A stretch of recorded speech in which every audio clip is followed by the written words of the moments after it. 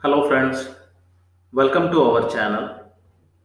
So in this video, we are going to discuss about how to make a object cloning in Java.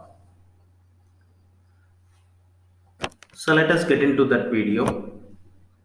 So let me consider a class, my class, and let me make some property. Let it be name and let it be ID. To initialize these two instance variable, I'm just defining one constructor.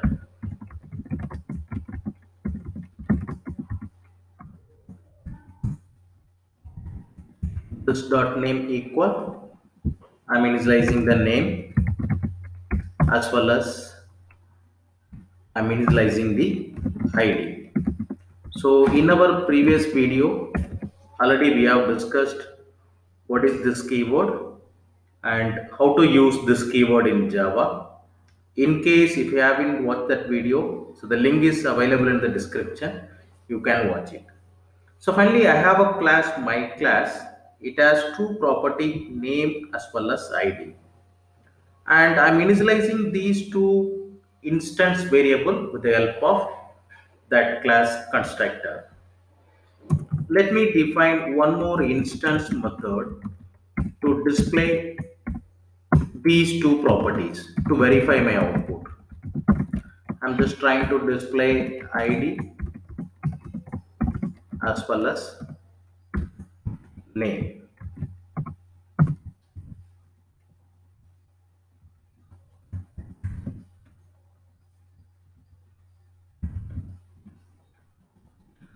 In the main method, I'm going to create an object of this class. Let it be object1 equal new my class. I'm passing some name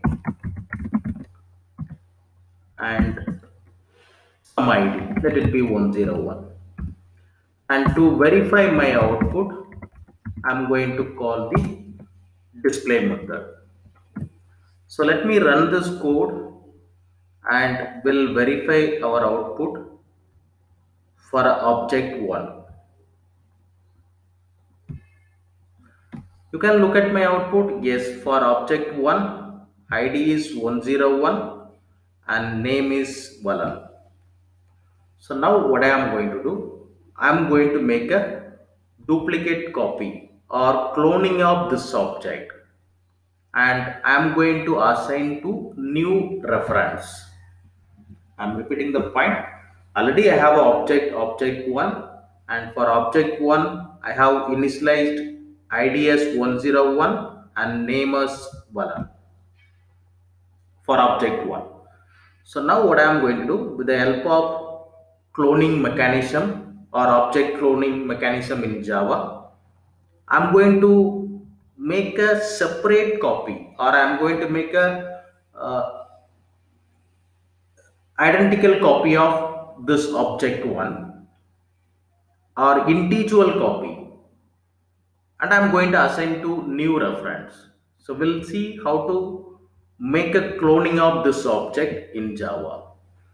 So the very first step is if I want to clone any object, if I want to clone any object, so then the class must implement one interface called clonable. You can see clonable is a predefined interface from java.lang package, which is the default package. We no need to import it. So finally, this will be my very first step. If I want to clone any class object, so the class must implement clonable interface. So this is a basic thing. So now, once I implement this clonable interface, now my class is eligible for cloning.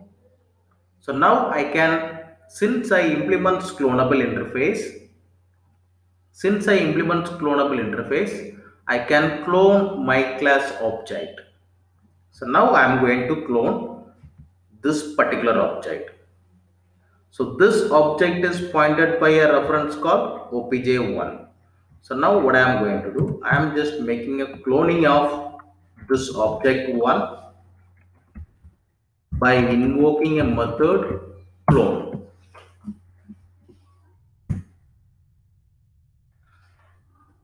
Finally, by using this particular object, I am invoking a clone method to make a cloning of this particular object. So now definitely we may get a doubt. So from where I am getting this method? Already we are familiar, by default each and every class is a child of object class. Object is a superclass for all the classes in Java. Same way my class is also child of object class. So in that object class we have a method clone. So finally by using my subclass object I am invoking my superclass method, nothing but object class method clone. So finally don't forget friends, so clone is a predefined method from object class. So by using this method I can clone the object. So what I am trying to clone? I am trying to clone my class object. So I will be creating a new reference. Yes, I have cloned this object and I want to assign to the new reference. So which means here what is happening here? It is cloning this particular object. So that object, I mean it's cloning in the sense it's a separate copy. Duplicate copy, it's a separate copy. So that new copy I'm going to assign to this OPJ2 reference. But let me look at this error message. It is saying that type mismatch cannot convert from object to my class. So which means by default this clone method is cloning the object. It's cloning any object and by default it is returning all the objects in the form of object class, nothing but super class. So that's why it is showing this error type mismatch. So which means I need to go for a typecasting. I will convert into my class type and I can store. Still I am getting the error because of checked exception. It is saying that I have to handle clone not supported exception. Either I can enclose with try catch or simply I can go for throws declaration. Let me put a throws declaration. So now my object is ready. To verify my output, I will say opj2.display. If it is cloning successfully, for opj2 also I need to get the same value. Let us verify our output.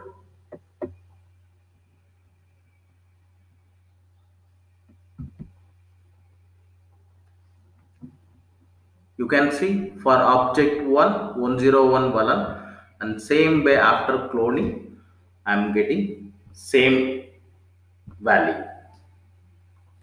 Let me verify whether these two are separate copy or not. Let me make one system.out.println and then I will call opj1.hashcode. Hashcode is also a predefined method from object class.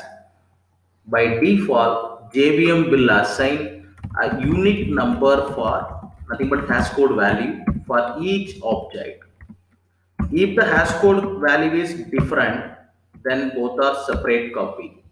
If the hashcode value is same, which means it's not a separate copy, the same object, I mean the both reference are referring the same object. So let me verify with the help of this hashcode value. I can come to know that whether both are two separate object or it is a common object pointed by two reference. Let me run this code once again and we'll observe our output. You can look at the output. I am getting two separate or unique hash code value. So which means both are entirely different copy, the different object. So after this, for example, if I change the value of OPJ2 by using OPJ2 object, if I change the value of ID or name, so that will affect only object 2. It will not affect object 1. Because both are two separate copy. Maybe I can show you one simple example. Let me say OPJ dot name equal, I'm saying it's also, and then I'm calling obj2 dot display as well as obj1 dot display, just to uh, give a little more clarification to confirm whether it is two separate copy or not. Let me run it. You can look at my output. Initially for object 1, name is Valan, right? So after cloning, I have changed the value of name as Arasu for object 2. So finally you can see it is affecting only object 2. Still for object 1, the name is Valan. So hope we are clear, friends. I am summarizing the points once again. So first what I have to do to make a cloning, I have to implement clonable interface from java.lang package so that the class is eligible for cloning. So how I will make a clone? By using existing object, I can invoke a method clone from object class. This will clone the object and it will return in the form of object class. I will perform typecasting and then I will store it with my new reference. So finally, because of this clone, what will happen? It will take a duplicate copy or it will take a separate copy. So that I am assigning to this reference. So finally, OPJ1 is pointing this object. OPJ2 is pointing the cloned copy or separate cloned copy object will referred by OPJ2. To verify our output, what we have done? We have invoked the hashcode method for object 1 as well as object 2. If the hashcode values are unique, then both are separate object. And also we have verified by changing the name of object 2. So if I change anything by using object 2, that will get reflect only on object 2, that will not impact object 1 because both are two separate copy. So friends, we are clear about how to make a object cloning in Java.